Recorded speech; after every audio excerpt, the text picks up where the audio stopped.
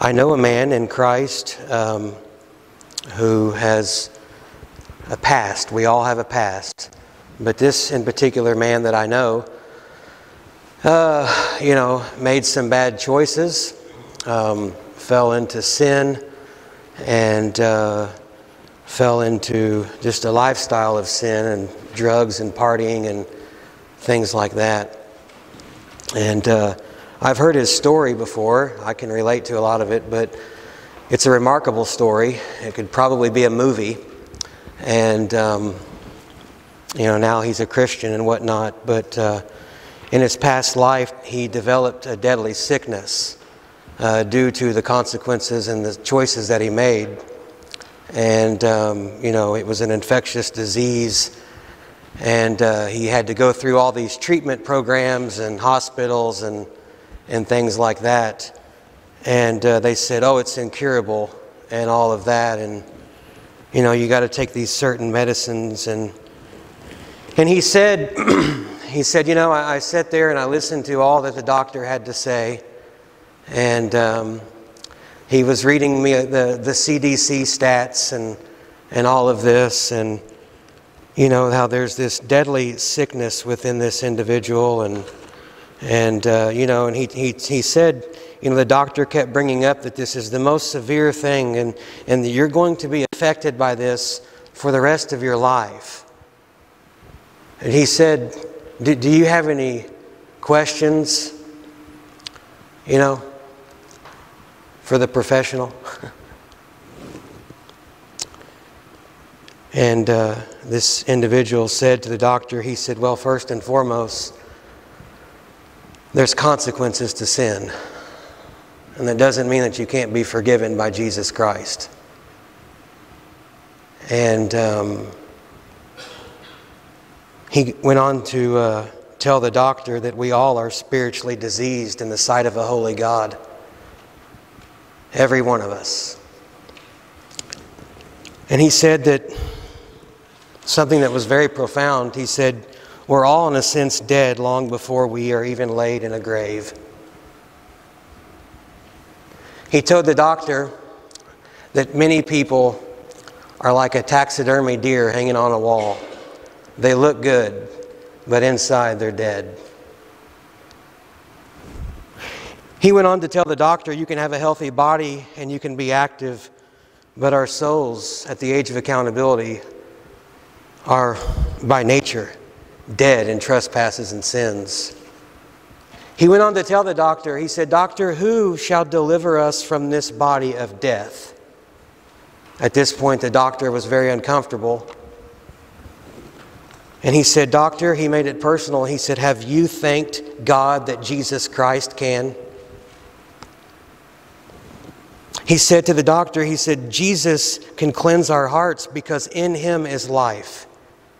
He said, it is Jesus Christ and only Jesus Christ who can revive us. He said, it is only Jesus Christ who can open up the eyes of understanding to spiritual blindness. He said, it is only Jesus Christ who is the true medicine that can heal our sin. He said, it is only Jesus Christ. He said, Doctor, however corrupt and however wicked your past is, Doctor, this patient said, Jesus Christ is the answer.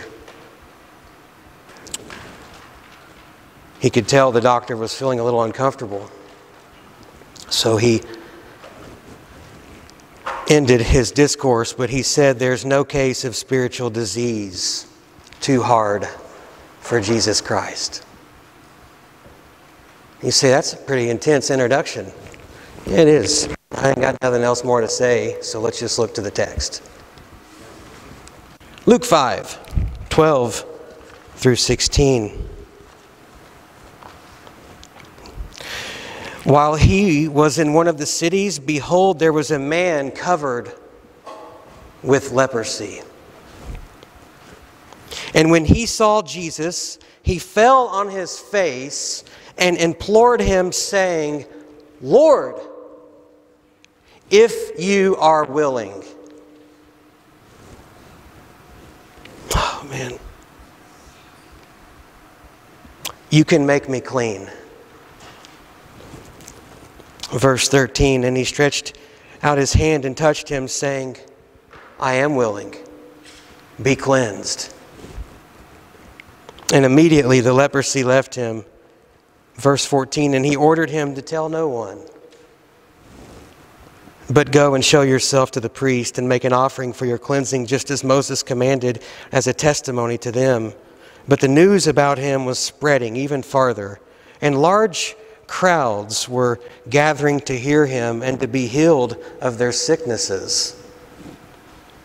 But Jesus himself would often slip away to the wilderness and pray. May God have blessing on his word. And let's pray. Father, thank you for your word. Thank you for the healing power through Jesus Christ for our sin. Thank you for the substitutionary atonement of Christ. Thank you, Lord, as Brother Sammy Sr. said a couple weeks ago, Jesus did a good job. What profound, rich theological statement that was. I believe the Hebrew writer said it too. Christ is best.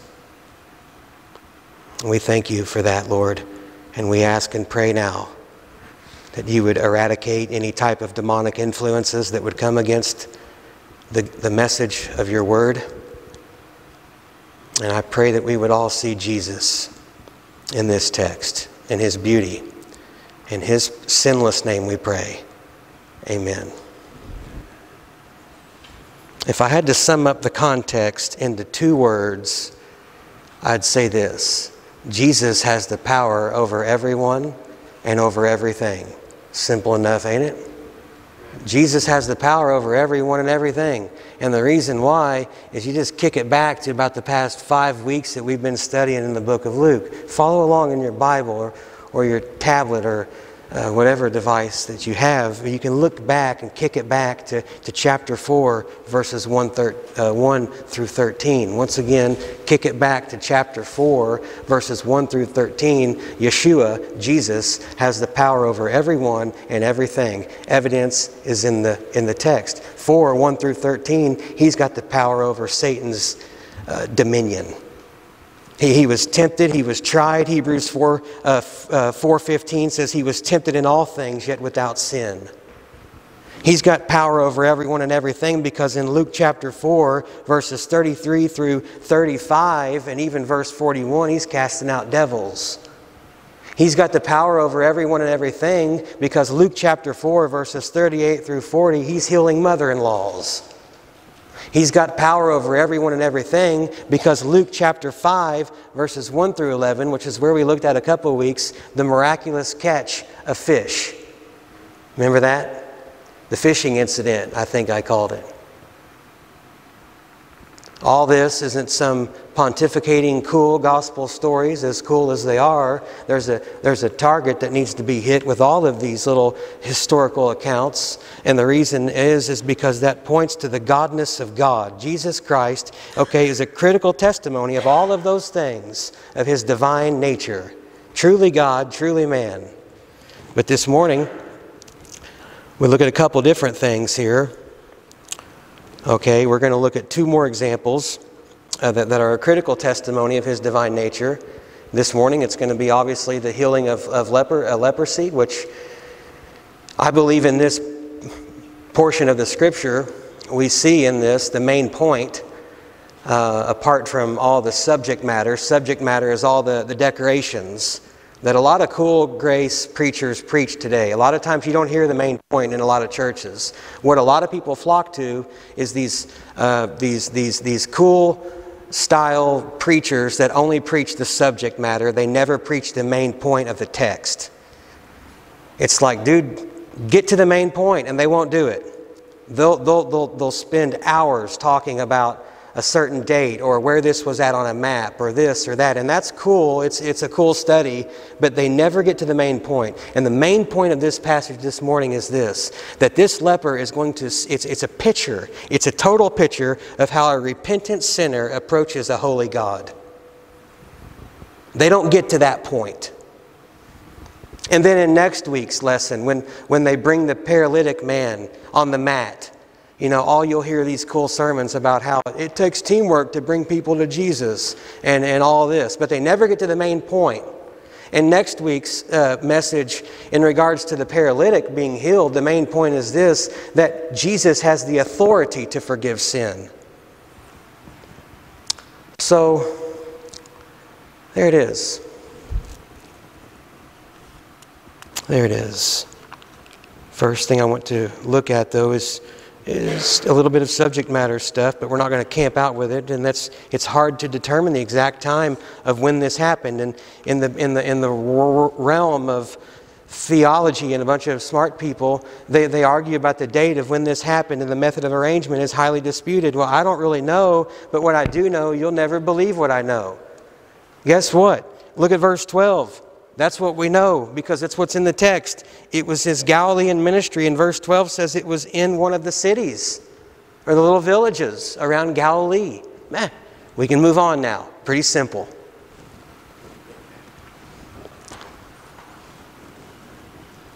I read 25 pages of the method of arrangement of when this actually happened. At the end, I've come to this conclusion. So what? Who cares? Verse 12. Moving on. I'm just going to give you 3 nuggets of truth from this text that are going to be relatable and applicable, and the beauty of the text here. We don't have to bounce all over the Bible to see what's going on here, because the first thing that we see is, number 1, it's a dreaded disease. Look at verse 12. Behold, there was a man covered with leprosy. That's enough to talk about for a minute. It's a dreaded disease. Now, I think that there's so much emotion that underlines a passage like this. And the reason that I say that is because of all of the ills that can afflict the body, they say leprosy was the worst. So you have to be able to, first of all, before you even approach a text like this, I believe, go ahead and start feeling the intensity, the gravity of his situation. It was a dreaded disease. The Greek word for leper is lepros, and it was a general term, obviously, for a number of skin conditions. Okay, nowadays they call it Hansen's disease, is kind of how it's known today. But notice Luke's description here. Notice your text. It says that this man was covered with leprosy. So this is a most intense situation here. It's not just your normal case of leprosy. This man has a more intensity. The fact that his leprosy was the most extreme sense of the term. But the beauty of this text is this man is not just desiring healing of his bunion or cleansing, okay, from the disease itself. It goes much deeper than that. And the reason why it goes much deeper than that is looking back to the Old Testament law in Leviticus chapter 13, because he didn't just want the disease to be eradicated. There was much more going on, because it really reflects the designation of the leper in Leviticus 13 as being unclean spiritually, not just physically. So we can kind of date the disease back to different writings and pulling down different books and studying this past week on this disease alone. That's why it takes work if you're going to do true Bible preaching. You find yourself studying and learning different things to expound the text. Writings back to 600 BC, we hear about leprosy in China. We hear about it in India and Egypt and the mummified remains. Common in the Old Testament Mosaic law. And then in 1873, there was a Norwegian scientist named G.H.A. Hansen who later discovered this disease. Okay, and it was caused by bacterium, supposedly. It was communicable through touch and through your breath. So it was very contagious, they say. And from my research, one historian says, quote, leprosy attacks the skin and the peripheral nerves, especially near the wrists, the elbow, and the knees. Mucous membrane.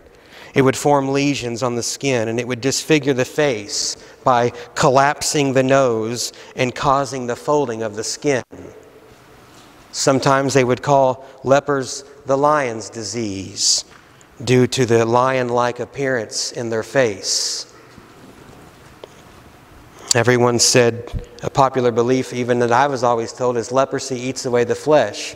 I found no evidence of that in any of my research. None. So what I did find is a lot of these people cannot feel their hands or their feet, so they just unknowingly wear away. So you think about this discorrelation that they would have looked like.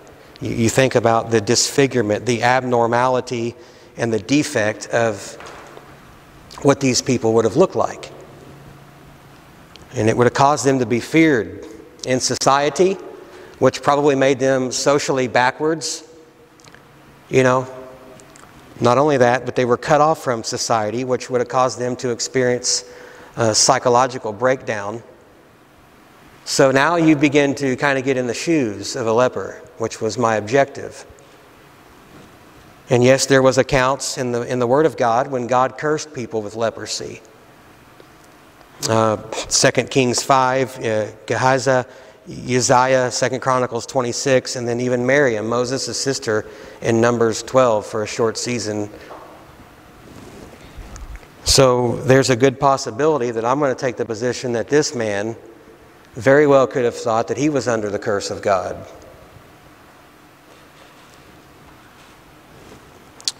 What do you say?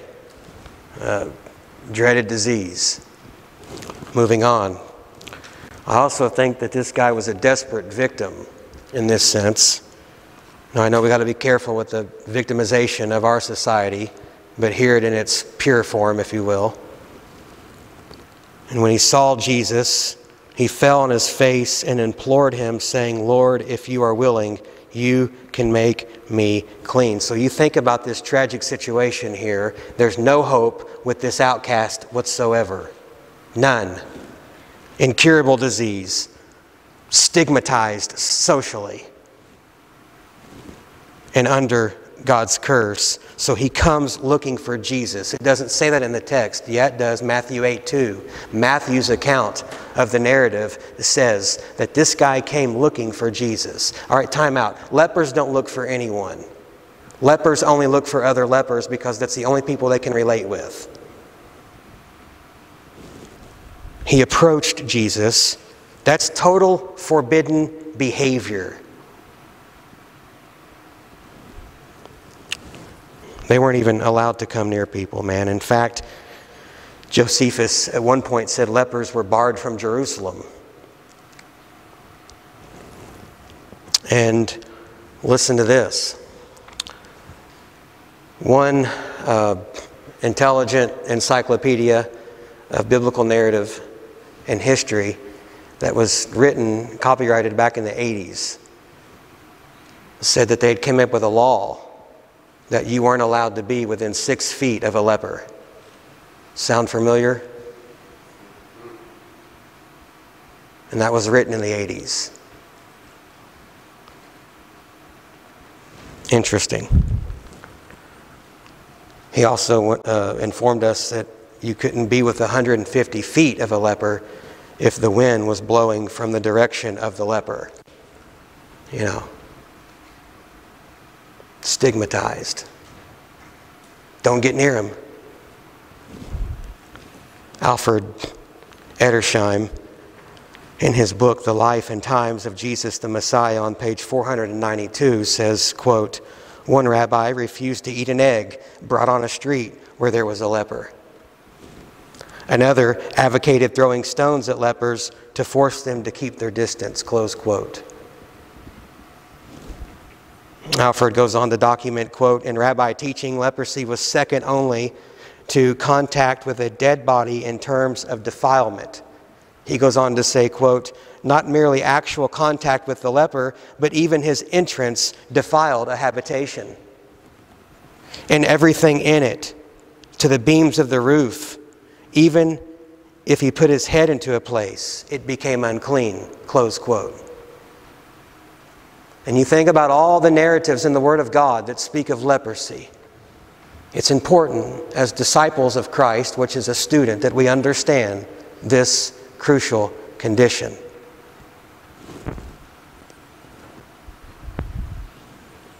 I'm not saying any of you, but I can think of certain family members that did not want to be around my wife and I because we didn't get the jab. It's the same thing. This leper violated CDC regulations. This leper violated rabbi law. This leper violated the health department's regulations. And the reason why is because, number one, it reveals his desperation. Look at this. He was past any type of fear. He was past any type of shame and heedless to the danger of harming himself and harming other people. He didn't care at this point. He had nothing left to lose, and he was coming to Jesus, and the leper fell on his face. What's that tell us? It tells us that he was desperate. We also see a reverence and worship here, because look at what he says in Matthew 8:2. It says that he bowed down. Proskuino is the Greek language here. It means he worshiped God. He wasn't just wanting healing for his disease. He wanted to be able to worship the Son of God. The term is used in the New Testament for always worshiping God. And whatever his understanding of the doctrine of Christology and the person and work of Jesus, he didn't know Greek. He didn't understand a lot of things. But it doesn't matter, because he was convinced of who Jesus Christ was, that he was sent from God, and he called him Lord. Do you see that? What a rebuke to Peter. Because if you kick it back a couple weeks to chapter 5, you look at chapter 5, verse 5. After Jesus has exposited and expounded the text of Isaiah in the synagogue. After Jesus has healed the mother-in-law. And now the incident of the fishing situation, when he tells him to cast that net down. And what did Peter say? Master! Look at 5:5. Simon answered and said, Master. That's just a respectful term. And it took the holiness of Christ in revealing a divine miracle for Peter to realize what it says in verse 8 of chapter 5, when he realized his sinfulness before the holiness of Christ, and he said what? Go away from me, Lord. An acknowledgement of his deity. But yet the leper got it right from Jump Street. Telling.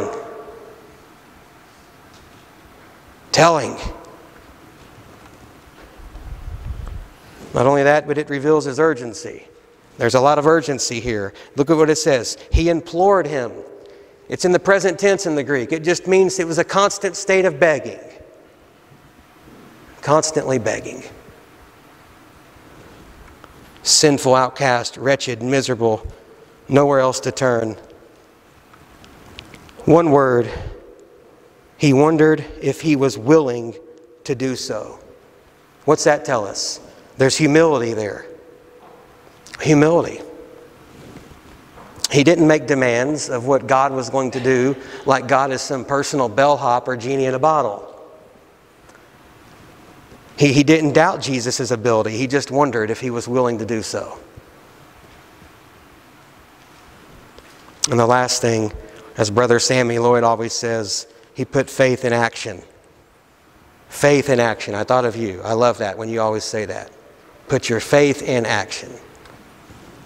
And that's what he did, affirming his confidence, man, that Jesus had clearly displayed many times the power to heal and make him clean. Right there is a picture of the repentant sinner approaching Jesus Christ. There's your plan of salvation. That's my commentary on hear, repent, confess, be baptized, and live faithful. Because a lot of people have no clue what that means. And I appreciate Walter Scott, the 5 finger, okay, even though he left out faithfulness until death, and they added that in. But what does all that mean? Hear, confess, repent, believe, be baptized, live faithful. You take an unchurched person and say that plan of salvation to them, they're going to have no clue what you're talking about. These are words that they have no clue what they mean. You have to explain it. And you just can't expect people to understand what these truths mean. So there's an expanded commentary on the plan of salvation. And here's why I say that. You're going to approach Jesus, then first and foremost, you have to come in desperation.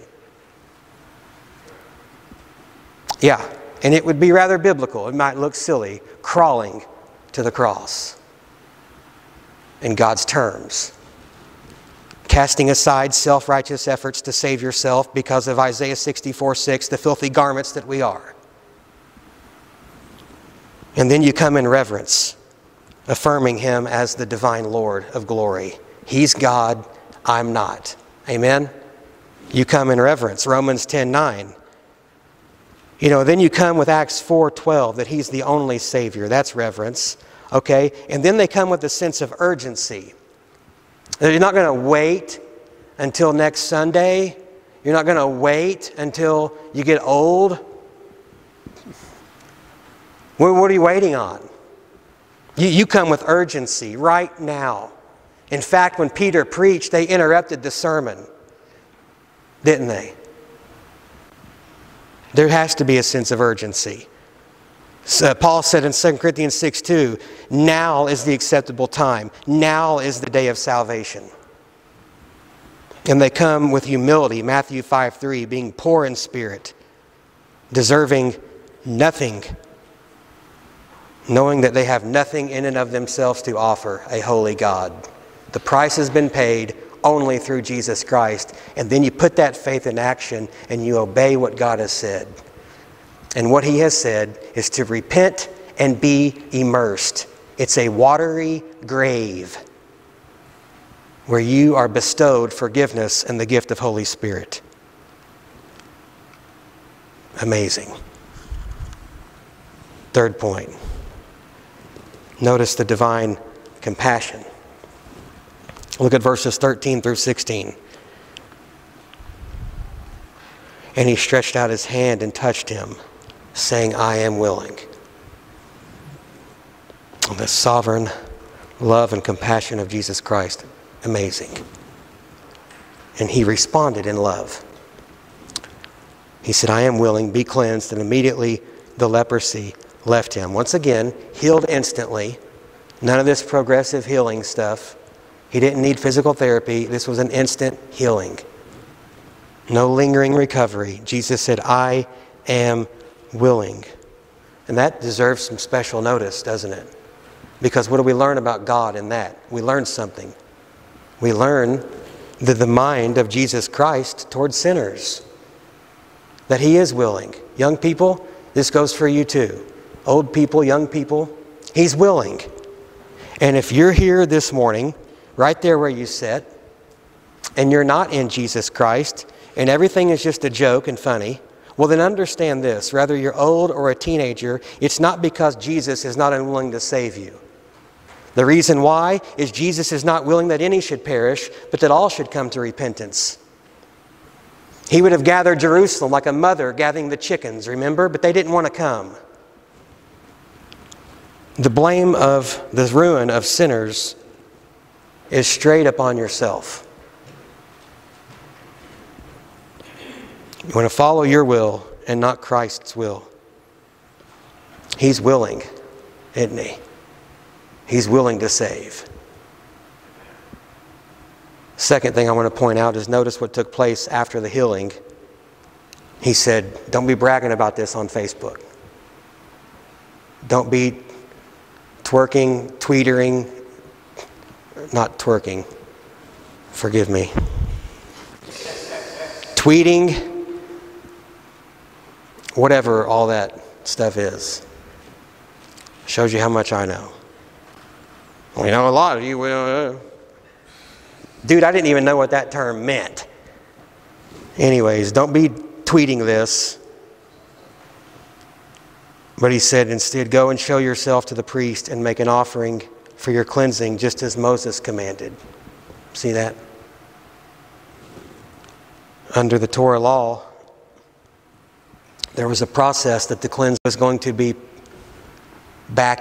reestablished back in society. There was things that he had to do. For an example, he would go to the temple. There would be an examination by the priest. He would have to shave. He would have to take a bath. The Jewish people still do this today. It's called a mikveh. It's a purity pool, basically. Okay? Women in their menstrual have to go into a mikveh. Converts to Judaism has to go into a mikveh. Okay, they basically cherry-plucked it out of the Leviticus passage. But he would have to wash his clothes and offer multiple animal sacrifices along with Leviticus 14, grain and oil. So this wasn't just some thing like, oh, I'm clean now. He had to go, it was an 8-day experience. Okay, big deal. It's 2022 and we're in Pinckneyville. Come on with it. Will you think about this for a minute? Think about this.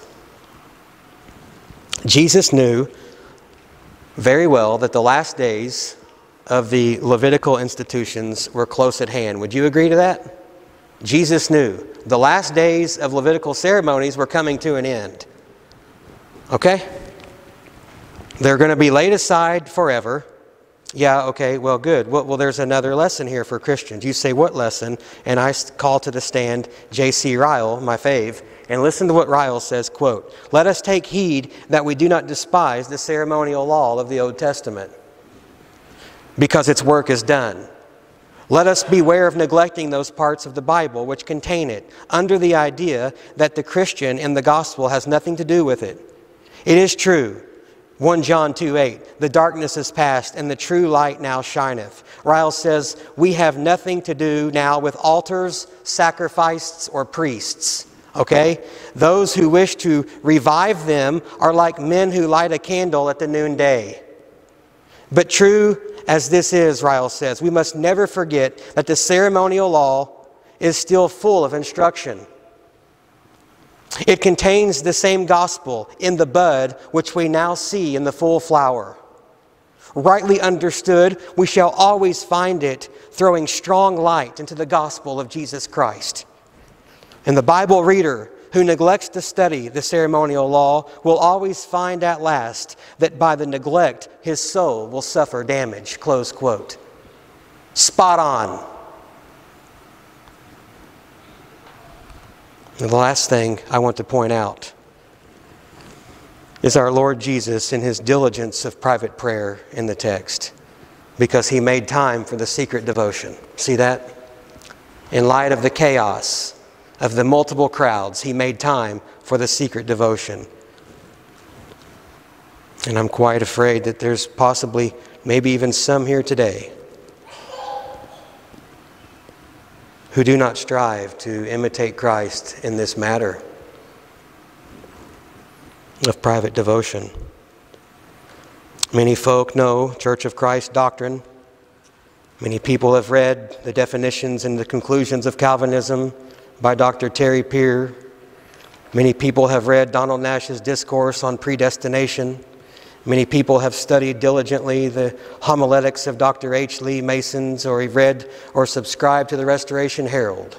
Many people have read At the Hands of the Apostles by Dr. James E. Smith. Many people have read the Discourse of Acts 2:38 by Dr. R.J. Kidwell. Many people know frontwards and backwards the Discourse, Doctrine, and Articles on the Lord's Supper by Dr. R.C. Foster. As important and as great as these things are, you can know those until the cows come home and never once get alone with God. And I'm afraid that's the way it is. Why is it that there's so much religious work? Why is it that there's so many sermons, so few saved, so much machinery, so little effort in the Lord's church, so much busy work, but yet so few brought to Jesus Christ? I believe the reason why is because there isn't enough private prayer. Private prayer. So what? The most successful worker for Christ isn't someone that can sound cool or even write articles. The most successful worker for Christ is the one who's on his knees.